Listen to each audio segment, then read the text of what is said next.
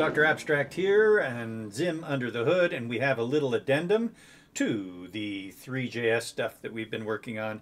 So this is ZIM inside of a threejs texture. Isn't that amazing? Wow! So we've been showing a bunch of, well, two of them anyway, very long, so hence a bunch of under the hood to show you how we've been making all this because it is quite exciting. So what we're wanting to show you this time is an adjustment when we wait. I'm going to hit the T key. And when I hit the T key, we go in and we see our texture active. So these are the active textures. And this is kind of live. So look, we'll go green and we'll put the green right above there. And then we can either close that or hit the T key again. And there's the green above there. If we go back to purple and hit the T key, there's the purple.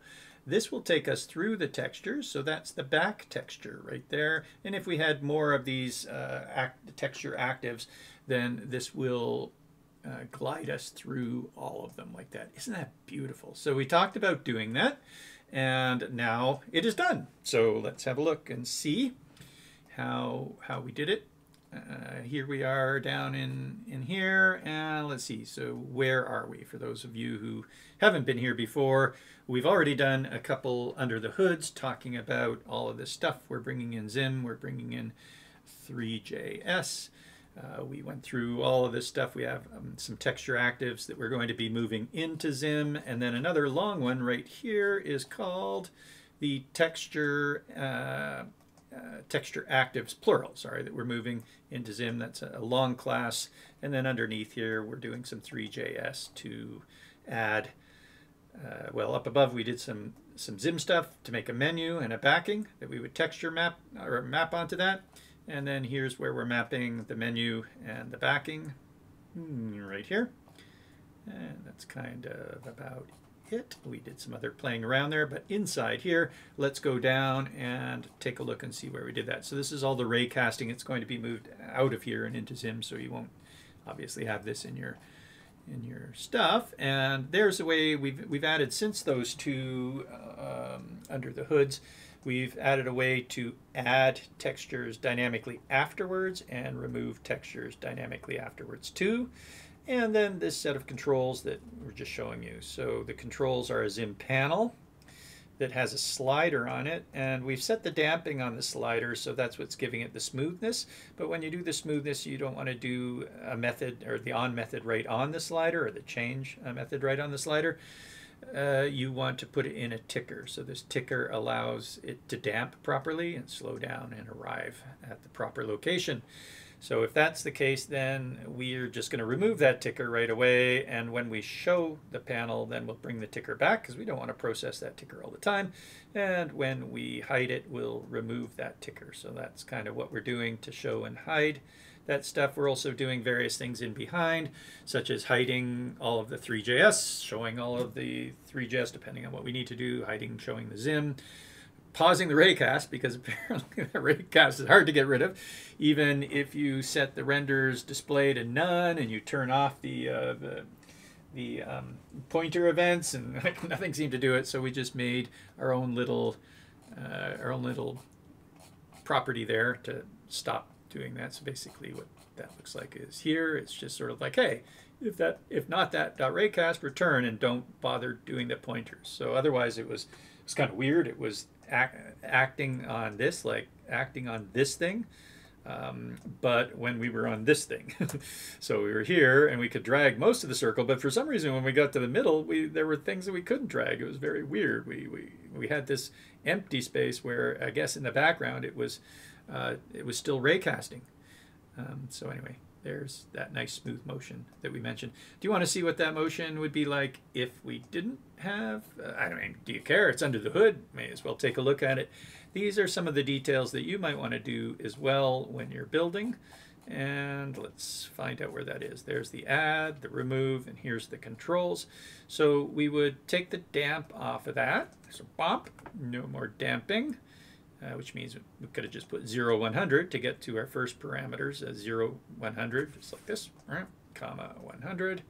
That's the 100%. We went to the squiggly brackets, that's ZIM Duo technique it's called, we went to the squiggly brackets so we could get to the damp parameter quite easily. Anyway, let me just undo that, and there's the damp parameter, but we'll take that off for now.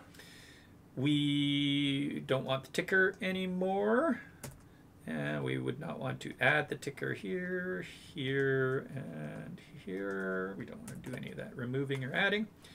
And what else would happen? We would, on the slider itself, insert in here a dot change. That's chainable. And an arrow function. We'll do an arrow function for now, and stick whatever we had there in stat, and a stage.update to be exact. Although it will update because it sees, ZIM sees, like as we drag that, that's updating, so the update will be done automatically. We have ZIM optimize. It prevents double updates, like if we have to update the component and you were wanting to update to get the sort of latest changes. If you set optimize equals true, capital, all capitals, optimize equals true, then it will never update components, and you always are, anyway, that's very optimized and you don't need to do it. All right, let's refresh this and see what happens. So there it is, and we hit the T key, and right, we now need a stage.update on the show in here, stage.update, because we no longer are running that stage.update. So that'll be fine. Taking it off will be good. It all disappears. So I think we're good. And let's try a refresh. That's there. It just didn't update the stage. See, just popped in as we updated the stage there. Let's try it again. T.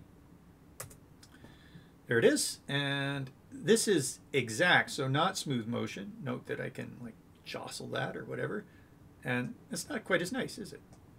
See what I mean? Like it only took a little bit to apply the damping to that, and we'll get a much better effect, especially when we have a lot of these. It'll be a nice smooth scroll through all of them. So that's already available on things like various windows in ZIM and lists and stuff. We get smooth scrolling and swiping across lists, etc.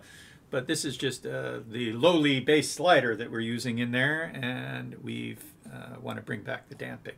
So let's undo all that, bring it back.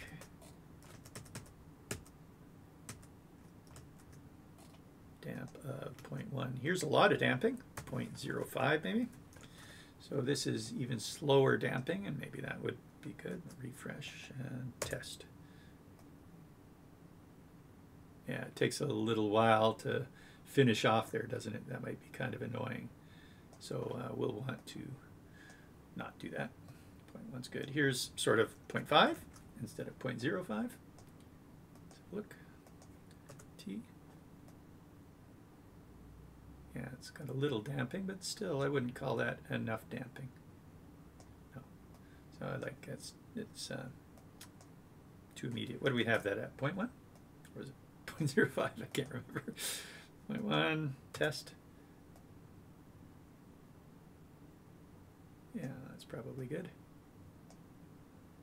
Okay, possibly 0.2. But we'll play with that in the future. Anything else? We